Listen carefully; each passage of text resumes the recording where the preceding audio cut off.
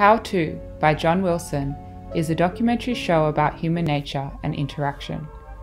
Each episode poses as an instructional video, opening with a question such as how to make small talk or how to split the check, and then uses these themes to explore the strange ways in which we operate in this world, and with each other, through both literal and metaphoric imagery.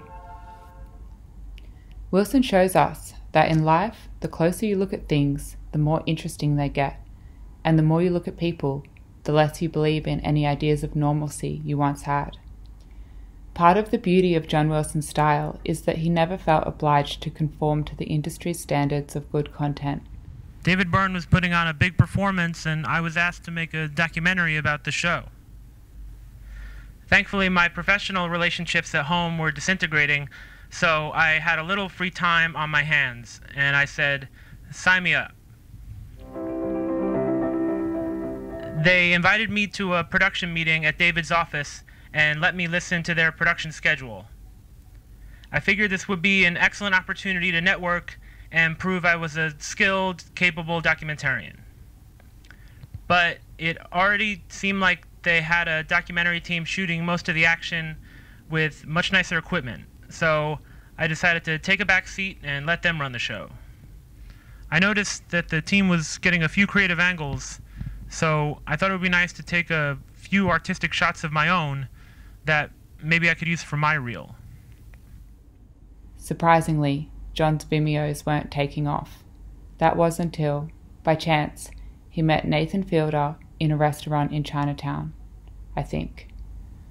A lot of people know Nathan as the creator of Nathan For You, but I personally think this is his masterpiece. It's called Thin Watermelon.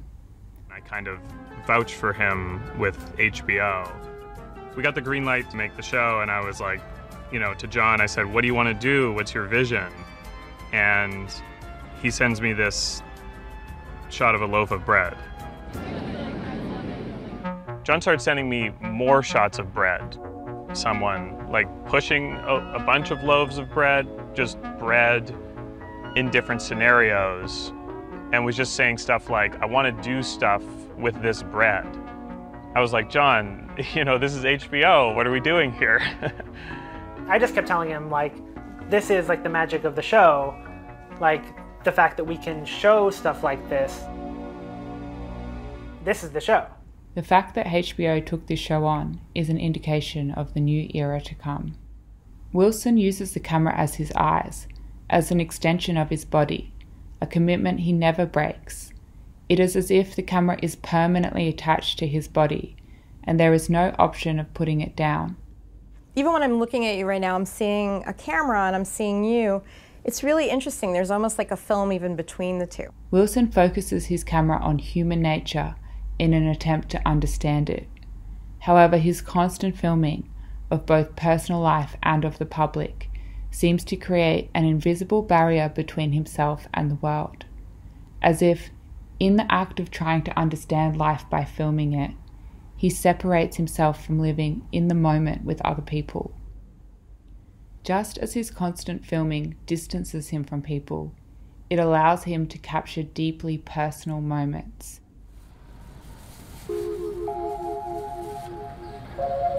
How you doing? Seemingly, the people around him accept his compulsion to film everything, and without the option of off-camera, they seem to acclimatize and even forget that he's filming. I also had a friend that died recently. He was in a car accident. That's terrible.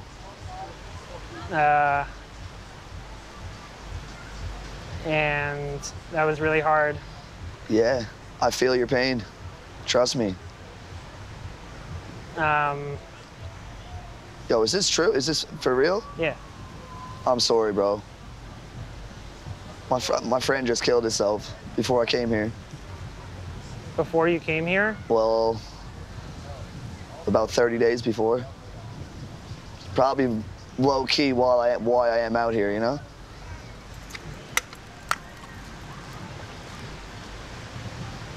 So do you like New York?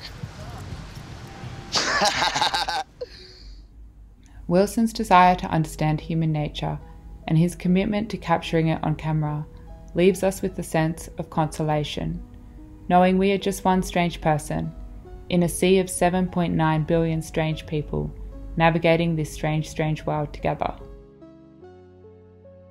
This is the first video essay that I've made, so let me know below if you liked it. If you have any other ideas for video essays, comment below and let me know what they are and I'll see if I can make them.